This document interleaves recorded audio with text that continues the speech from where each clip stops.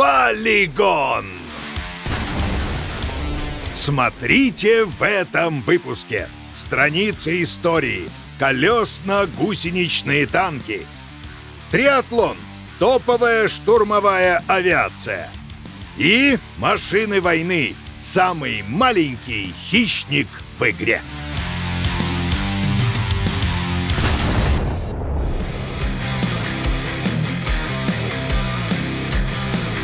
Обновление «Дрожь земли» уже доступно всем игрокам, а значит, пора выкатывать новинки. Сегодня для разнообразия начнем не с грозных монстров, а с маленькой и, на первый взгляд, вроде как почти безвредной машинки. Встречайте немецкий визель. В переводе это значит «ласка». Семейство состоит из 3 моделей, а для сегодняшнего обзора мы выбрали самую противотанковую из них – модификацию 1А2. Основное вооружение представлено ракетным комплексом ТОУ с углами вертикального наведения по 20 градусов вверх и вниз, а к нему пулемет винтовочного калибра и тепловизионное оборудование у наводчика. Моторно-трансмиссионное отделение располагается в передней части машины. Сразу за ним бронеперегородка и отсек для 3 членов экипажа, а в корме боекомплект и топливный бак. Несмотря на забавный внешний вид, наша «Ласка» все-таки хищник. Противотанковые ракеты ТОУ-2 в ее арсенале говорят сами за себя, причем их тут сразу 3 варианта. Для большинства целей мы советуем модификацию A с тандемной боевой частью. За броневое действие у нее вполне убедительное, да и динамическая защита не станет преградой. А для поражения целей, находящихся за препятствием, стоит взять с собой пару ракет с индексом B. Почему только пару? Да потому что в маленькую машинку помещается всего 8 ракет. И то, помещается это громко сказано. 1 ракета в пусковой установке, а еще 1 закреплена прямо на броне. С учетом перезарядки в 10 секунд при топовом экипаже, стоит заранее продумывать путь отступления к союзной точке для пополнения боеукладки. Благо, подвижность позволяет одинаково хорошо прорываться в тыл противника и отступать, едва только запахнет жареным. Не хватает разве что системы постановки дымовой завесы, ведь мелькать в прицеле противника нам категорически противопоказано. Фольга вместо брони, тесное боевое отделение и ничем не прикрытый боекомплект. Это не бронемашина, а мобильная пороховая бочка. Исходя из этого и строится тактика применения визеля. В начале боя, не теряя времени, проскакиваем в центр карты и занимаем удобную позицию. С нашими-то габаритами спрятаться можно где угодно. В идеале подбираем место так, чтобы из укрытия выглядывала только ракета и оптика наводчика. За углы склонения установки при этом можно не переживать. Минус 20 градусов хватит с избытком. А чтобы быстрее обнаружить противника, можно воспользоваться тепловизором.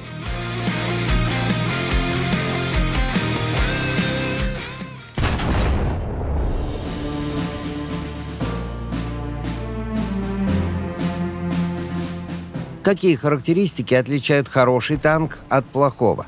Мощное вооружение, крепкая броня и, конечно, скорость. С первыми 2 инженеры разобрались довольно быстро. Уже в Первую мировую в бой пошли танки с пушками и пулеметами. А вскоре появились и первые модели с противоснарядной броней. Но вот подвижность была вечной головной болью. Ранние танки в этом плане хромали на обе ноги. Во-первых, у них был низкий ресурс. Гусеницы выдерживали считанные сотни километров, а дальше ходовая буквально разваливалась на части. Этим, кстати, объяснялся интерес к малым танкам, которые можно перебрасывать на грузовиках. Во-вторых, трудности в управлении. Даже если удастся как следует разогнать танк, и он каким-то чудом не развалится, как им эффективно управлять? Большинство довольствовалось крайне простыми механизмами поворота. Т-34, например, оснащался бортовыми фрикционами. Гусеница отключается от мотора, затягивается тормоз, и танк входит в поворот. Однако на высокой скорости тянуть за рычаги нужно очень осторожно. В противном случае многотонная машина просто улетит в канаву. Другой пример – двойные дифференциалы. Поворачивать с их помощью проще, только танк становится неустойчивым и норовит уйти в сторону. Но все эти трудности были связаны с гусеницами, и только с ними. Колесная техника, отродясь, ничем подобным не болела. Поэтому инженеры разных стран быстро пришли к идее совмещения колесного и гусеничного хода. Чтобы по бездорожью танк передвигался на гусеницах, поскольку они дают отличную проходимость, а на твердых поверхностях переходил на колесный ход. Звучит неплохо, но как это реализовать? Решение предложил Уолтер Кристи, американский инженер, о котором мы уже когда-то рассказывали. Одно время он строил спортивные машины и даже сам участвовал в гонках. Неудивительно, что, начав работать с военными, Кристи пришел к идее скоростного танка. Он придумал ходовую часть с 4 большими опорными катками, мягкой пружинной подвеской и съемными гусеницами. Вскоре Советский Союз купил 2 танка Кристи с комплектом чертежей и на их основе построил машины серии БТ. В 1936 году 1 танк Кристи купили британцы. Под его влиянием они разработали целую линейку крейсерских танков от И-13 до «Кометы». Свои образцы с оглядкой на Кристи создавали поляки, французы, итальянцы и японцы. И все-таки от колесно-гусеничной схемы довольно быстро отказались. В СССР развитие танков БТ привело к чисто гусеничному Т-34. Британцы вообще сразу убрали возможность колесного хода. Танки потяжелели, и нагрузка на катки оказалась слишком высокой. Точку поставило появление многорадиусных механизмов поворота, значительно упростивших управление. Да и гусеницы стали заметно прочнее. С тех пор танки перестали разуваться, по крайней мере, нарочно.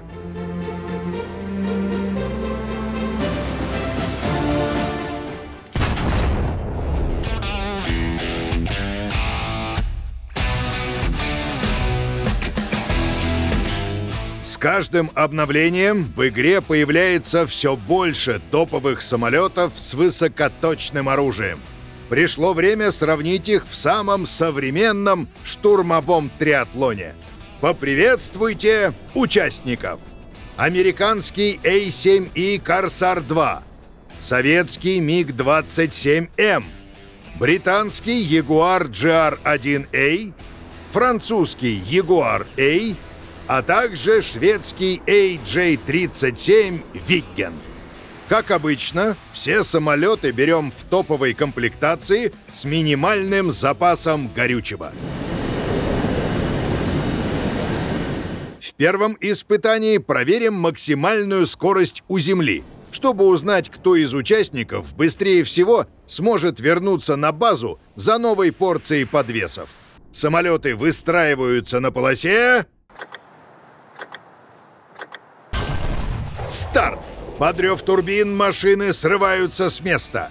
Корсар почти сразу отстает, что неудивительно. У него у единственного нет форсажной камеры. На скорости 1100 км в час выбывает американец. Отметка 1200 пройдена. Французские, а вскоре после него и британские ягуары также заканчивают борьбу. А вот оставшаяся пара сдаваться не собирается. Стрелка спидометра уже перевалила за 1400, и советский пилот все-таки сходит с дистанции. Победу забирает швед с результатом 1440 километров в час. Что может быть приятнее штурмовки в условиях полного отсутствия противовоздушной обороны противника? В качестве мишеней мы подготовили 20 немецких леопардов для бомб и еще столько же для курсового вооружения. В процессе испытания участникам разрешается менять набор на подвесные контейнеры. Первым начинает британский Ягуар. каждом из 5 сбросов 1000-фунтовых бомб он уничтожает по одному танку. Встроенные 30-миллиметровые пушки пробивают уязвимые места крыш немецких ОБТ под прямым углом, но боекомплекта хватает всего на пару целей. Следом выступает француз. 250-килограммовыми бомбами он отправляет в ангар 7 танков, а курсовое вооружение по характеристикам не отличается от британца. Вот над мишенями появляется Вигген. Точными 120-килограммовыми сбросами он превращает в металлолом целых 16 ОБТ, а после перевооружения на подвесные контейнеры почти повторяет результат ягуаров в штурмовке пушками. Сказывается менее удачное расположение. Настало время мига. Его пилот еще скрупулезнее подходит к бомбометанию и уничтожает все 20 заготовленных мишеней 100-килограммовками.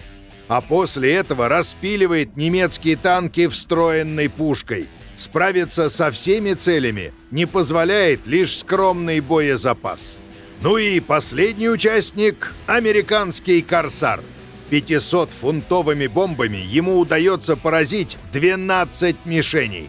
А с помощью подвесных контейнеров и встроенного вулкана американский пилот уничтожает все цели, которые мы подготовили для штурмовки пушками.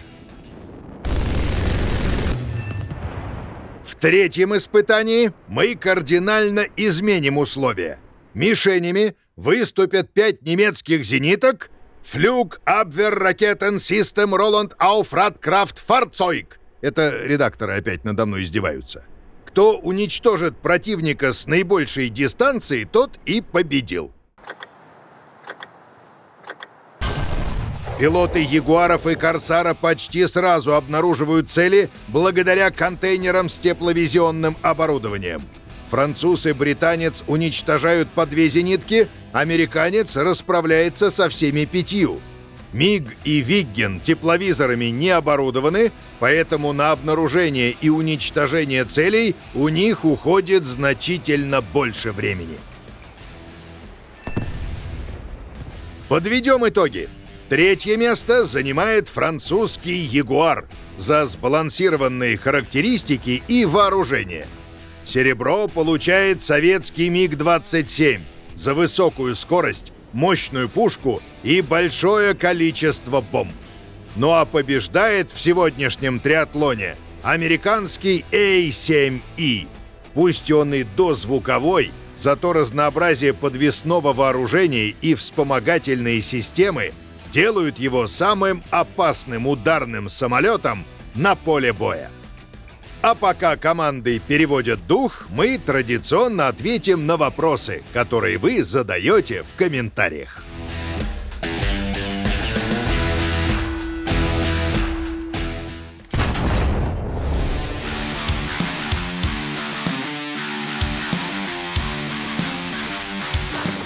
И первый вопрос на сегодня прислал ЕСБР Драйвер. Как в режиме бинокля наводить орудие на его перекрестие? Привет! Это делается нажатием клавиши, на которую назначена стрельба из основного орудия. Интересуется Вандер Тандер. Что за каплевидная штука расположена на носу бомбардировщиков П-8 и ДБ-3Б?